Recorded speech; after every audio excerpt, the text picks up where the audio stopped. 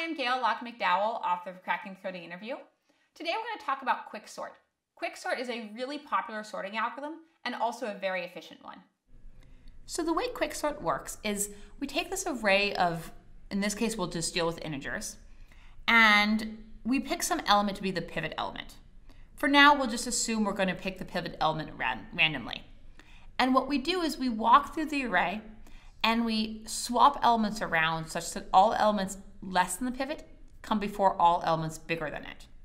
And that creates some sort of natural division in the array. And then we repeat this process and we apply this algorithm to the left portion and the right portion. And then we do that over and over again, and eventually our array just becomes sorted. Let's drill into this in a little bit more detail now. We'll pick a pivot element randomly, let's say it's 7. Then what we'll do is we'll walk through the array from both sides, left to right and right to left, swapping elements if they're out of order. Out of order means that every element less than 7 should be before every element greater than 7. So first we have 6 and 15. 6 is smaller than 7 and 15 is bigger than 7, so those should be swapped. Then we move this left pointer until we find an element that should be on the other side, and we do the same thing for the right. Okay, now 9 and 1, so those should be swapped as well. Take 1 over here, 9 over there. Okay. Now again, move the left pointer until we have an element that should be swapped. Move the right pointer. Okay, 2 and 8, so those should be swapped. Okay, now we have an arrangement such that everything smaller than the pivot is on one side and everything bigger than the pivot is on the other side. So now we just do quicksort on these two halves. And on the left side, we pick a pivot element randomly. Let's say it's 3. So then we walk through and move things smaller than 3 on one side and things bigger than 3 on the other side. So we have this left pointer and this right pointer again. So we move the left pointer over until we have something that should be on the other side of 3, and move the right pointer over until we find elements to be swapped. So 2 is smaller than 3 and 6 is bigger than 3. So we want to swap those elements. Now move the left pointer over until it has something that should be swapped, and we're good actually. Okay, so now again we apply quicksort on each side. Okay, so if we do a quicksort on this very leftmost part now, we'll pick a pivot element randomly again. Let's suppose it's 2. So then what we're going to do is we're going to set the left pointer over here, the right pointer over here, swap these elements around until we have elements that should be moved. So move this pointer over. So this left pointer will get moved over here. 3 should be on the right side and 1 should be on the left side. So we're going to swap those elements. And now we're actually done with this part. Then we want to apply quicksort to each of those parts. So as you can see, this is getting progressively more and more sorted. And when you do this enough times, eventually we will wind up with a sorted array. So now the next question is, how efficient is this sorting algorithm? Well, in an ideal world in Quicksort, we're dividing the array in half each time. We pick a great pivot that really is roughly the median, and then half the elements get pivoted to one side of the array, half of them get pivoted to the other, and then we just apply quicksort to each half.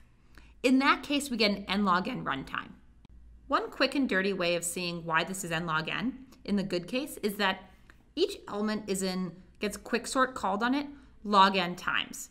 And each one of those is one swap. So if there's n elements and they go through log n swaps, then it'll take n log n time overall. However, in the bad case, let's imagine what happens here. We pick a really bad pivot. Like every time we pick the pivot element, it happens to be the very first element in the array, or the very lowest element in that subarray. Then we actually have n squared calls to quicksort, and therefore our runtime degenerates to O of n squared. But as long as we're smart about how we pick the pivot element, we can get a pretty efficient runtime, and that's why we typically implement quicksort in the real world. So now that you've seen how quicksort works at a high level, let's turn to the implementation. We'll implement quicksort recursively. So we're going to give ourselves this kind of overall method, initial method that we call, that goes and then calls the recursive method with the correct values. So first thing I want to do is I'm going to do a quick bounds check. So if left is, or if it's greater than or equal to right, then there's nothing to do. So just return. Okay, now what I want to do is I'm going to pick a pivot element first. So I'm going to pick pivot to be right in the center there, but there's other ways you can do it. So pick it to be the center. Then I'm going to want to partition my array around this pivot. So call partition, the left side, the right side, and this pivot value. And now partition is actually going to return the partition point. So return that dividing point between the left and the right side. And so I'm going to call that index. And then once I have that, I want to sort on the left and the right side. So call Quicksort of left and the left side. And then Quicksort on the right side of that. And that's our basic framework. So now we just need to implement partition.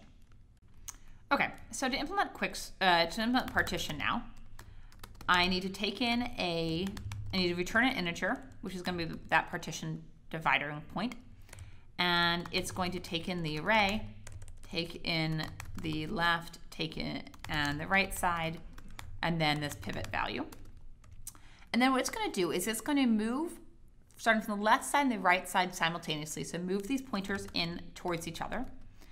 So while left is less than or equal to right, now I want to move left until I find an element out of order. So the idea here is look for an element on the left part that is bigger than the pivot, because then it should be on the right side, and do the same thing on the right side.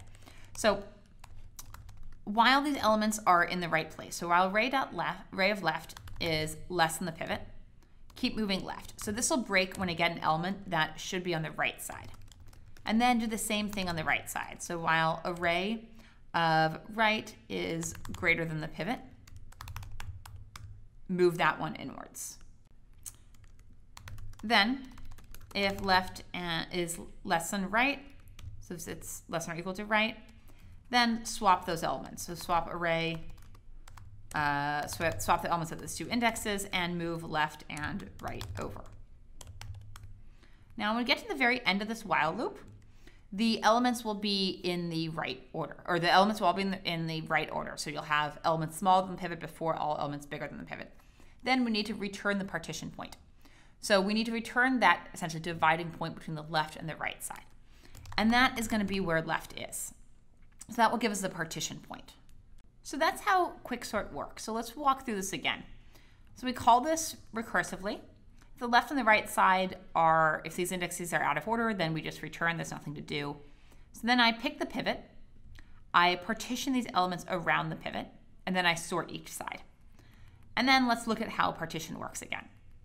So I start from the left and right side, moving these pointers towards each other.